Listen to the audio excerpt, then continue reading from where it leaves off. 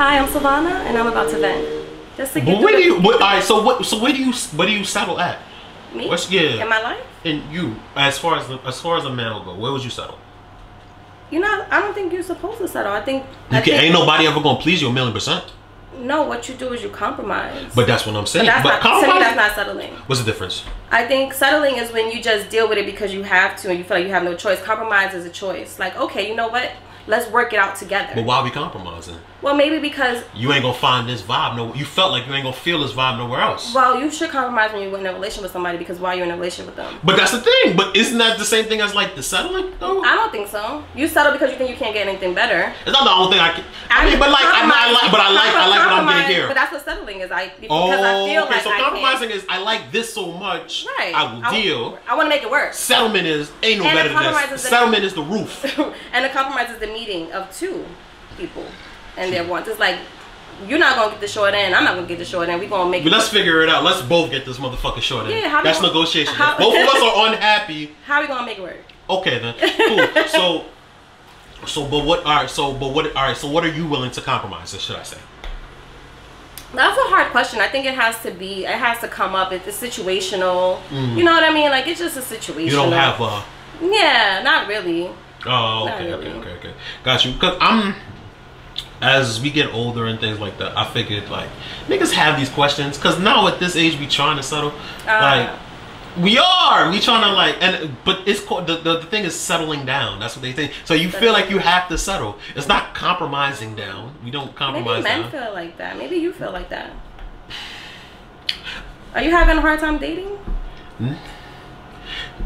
It's you know what you get? You get the good girls all the time. You understand what I'm saying? Is that what you want?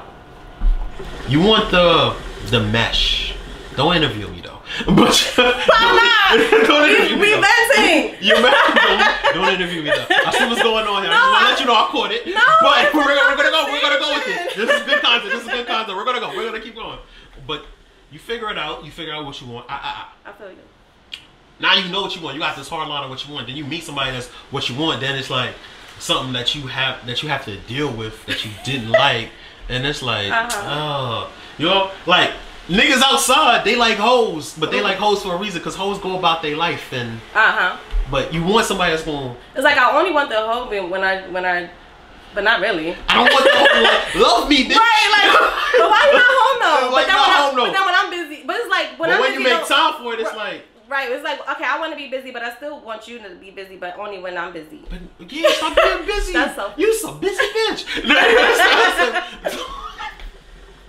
So these are the things, like, so you start to it becomes a settlement in perfection. You understand? If that makes sense. Yes. Like you have to settle with perfection. I guess I just don't have the word in my repertoire. Yeah. Of settling because that's just not the mindset.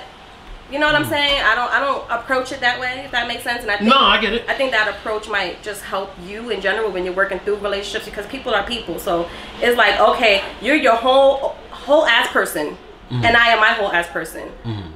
I can't build a nigga.